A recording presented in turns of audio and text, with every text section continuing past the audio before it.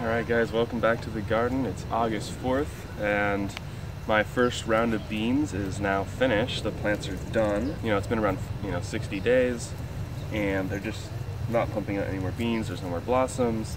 The plants are starting to have red mites, which is what happens at the end of their life cycle, especially once it's dry and hot in the summer. So that's the pest that kind of finishes off the plant. So I want to come in here and take these plants out now before they get too infested with the red mite. It could spread to my healthy beans and my squash. What I want to do though, because beans are a special plant, they're a legume, so that means that the bacteria that live on their nodules on the roots create more nitrogen. One of the reasons I criticized being at the right time of year and it was easy to direct seed was I want to give these beds a lot more biology, a lot more nitrogen, and these guys will help me do that. So now I'm gonna let these beds rest. These beds have a ton of rocks in them still, and they still have weed seeds in them. So what I'm gonna do is snap off the bean plant, and I can just snap it at the base and just leave a little bit of stem, and then the roots underneath are gonna decompose and be eaten by the earthworms and the other life under the soil. So I will cover this with my tarp for about a month, kill the weed seeds, allow for the roots to decompose, be eaten up, converted to nitrogen and lots of other nutrients, and I'll come back in, get more rocks out, prep it, boom, plant it again for the fall. I'm just going to show you how I'm ripping these out. I could use my clippers and come in there, or I don't have a scythe, but a scythe would work really well. I think it would work on this, but I don't have one, so I'm going to come here by hand and just snap them real quick, and then I'll be feeding all the bean plants. I'm just going to chuck it into my chicken coop. Since I think of my chicken coop, it's just a big compost pile. They'll eat whatever they want, and whatever's left will get mixed into all the straw and cardboard and dirt and become compost. Let's pull these out. So I can come in here with clippers and do this, but that's an extra step. Most of these just come out if I just pull sideways. Pull. I'm trying to snap the plant at this base part, and I just pull it like that.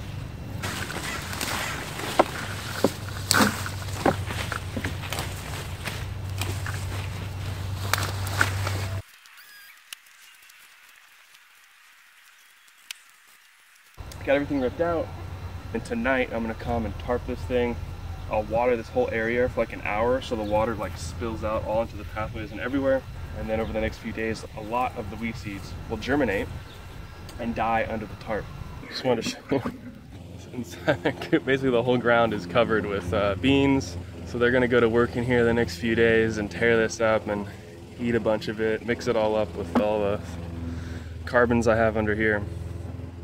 And this will be a great little protein supplement for them, as well as other nutrients. So yeah, they couldn't be happier. Yeah, they don't get the fully free range, but you know what, this is the other reason that's really cool. Getting rid of old and dying and non-productive plants is a big part of pest prevention, especially when you're using only organic methods. If you're not using any pesticides, even organic pesticides, at the end of every plant's life it gets very weakened, and lots of different bugs and even fungus or other things can attack it.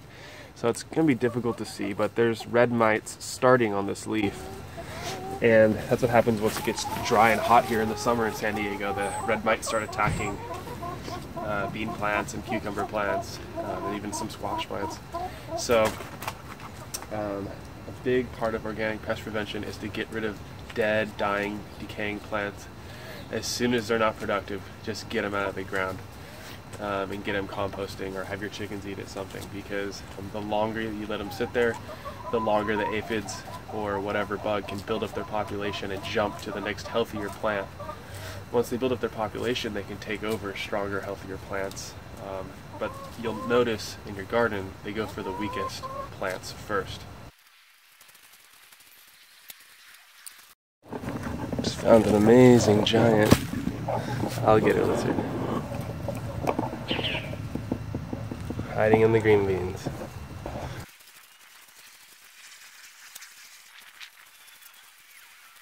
So what I'm gonna do first, I'm gonna rake up all the dead leaves just in case there's leftover mites or other funguses or some weird disease on those. I will get those out of the way. That'll only take me 10 minutes. I'll throw it in the chicken coop to compost it. Then I'll come in here and I'll just cover it with a tarp. And all these green weeds that you see will just die, of course, because they're not going to get light. They're going to be suffocated.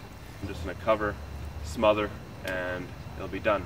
I'll leave it covered for about a month. At some point I'm going to come back and reform my beds. I'll broad fork the beds, and I may add in some soil amendment as well.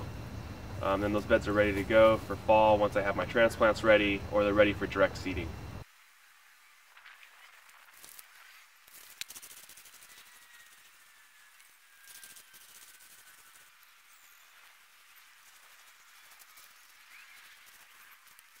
Alright, so as you can see, the chickens are loving picking through all the stuff I just threw in there. The beds are just going to rest.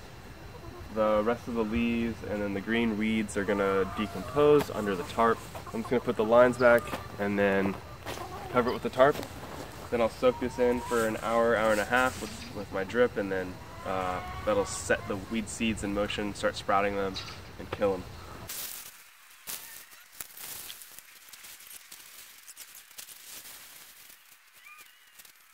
Alright, so I got the lines laid out and hooked up again so that I can water it in. The tarp's put on. I just got to put a few more sandbags out there to hold it together, and then I'm done. So yeah, I hope you learned a couple things about bed prep in this. Yeah, snuffing those weeds out is super important, especially in the beginning of getting beds established. You know, if you get one dump of weeds into your beds, they're going to be around for years. So the sooner you can get them out, the better. And you know, after a couple years of being really vigilant, you won't have any more weeds anymore, as long as you don't have some blow in from roads or things like that.